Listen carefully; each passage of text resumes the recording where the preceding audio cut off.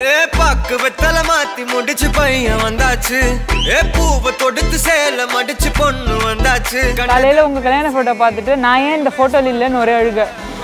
ஆமா கேட்டுட்டு இருந்தான். நீ காலைல தாத்தா பாட்டி போட்டோ ஆல்பம் பார்த்தல அக்கிரா, அப்ப என்ன கேட்ட நீ?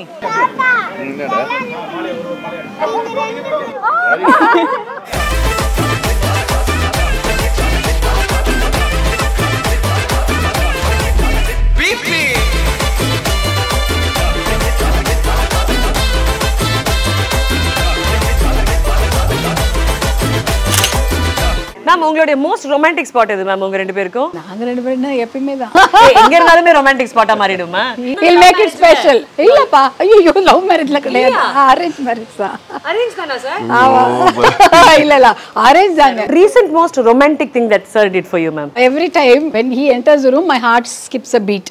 அது கண்டிப்பா நடக்குது. Till now it is there. Maybe that romantic thing he keeps it alive. எங்களுக்குள்ள ரொமான்டிக் மோஸ்ட் ரொமான்டிக் திங் வந்து ஈவினிங் காஃபி குடிக்கிறது. அது ரொம்ப rare sir.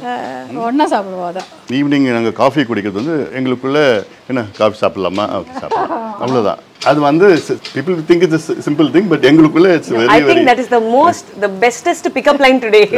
Really, can we have a coffee today ன்றதே world's best pickup line மாறிடுச்சுனா we don't have that time. நீங்க அத சொல்லும்போதே ஐயோ இதெல்லாம் நம்ம மிஸ் பண்ணிட்டோமாடா அப்படின்ற மாதிரி தோணும். So sir and ma'am உங்களுக்கு திருமணம் ஆகி எத்தனை ஆண்டுகள் ஆகுது? 32 years. 32 years. Wow. Congratulations on that. But sir இந்த 32 years back அப்படியே ஒரு flashback போறோம் சார். மேம் இதை விட பல மடங்கு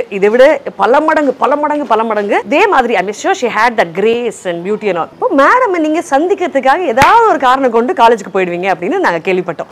அது என்ன சார் சேட்டா? அது ஒரு முறை தான் நடந்தது.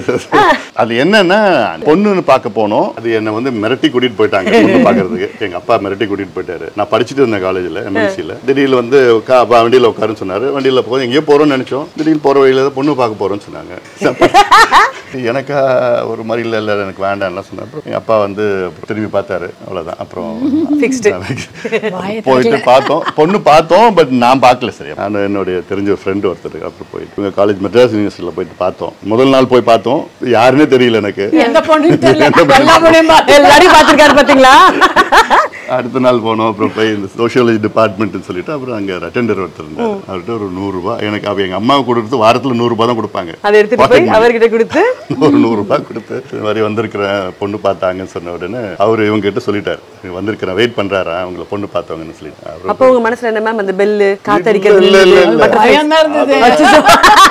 இவங்க வந்தாங்க, எங்க அப்பாவை கேட்கணும், எதுவும் இல்லை எங்க அப்பாவை கேட்கணும். பயந்துட்டு எதுக்கு வர சொன்னீங்க? எங்க அப்பாவை கேட்கணும். இல்ல சும்மா தான் நம்ம பார்த்துட்டு போலான்னு. இல்ல எங்க அப்பாவை கேட்கணும். ஒரு 10-15-20 செகண்ட்ஸ் அவ்வளவுதான் ஓடி போயிட்டாங்க. பட் அப்போ மனசு மாறிடுச்சுல சார் உங்களுக்கு? அந்த 10 செகண்ட்ஸ் தான் முடிஞ்சு போச்சு, அவ்வளவுதான். But you had decided that she is the. அது வரைக்கும் எனக்கு கல்யாணமே வேண்டாம், உங்களுக்கு யாருன்னு பண்ண. நான் அப்புறம் வெளியில என் ஃப்ரெண்ட் கிட்ட சொன்னேன், கல்யாணம் நடந்ததுன்னா இவங்க கூட தான் நடக்கணும்.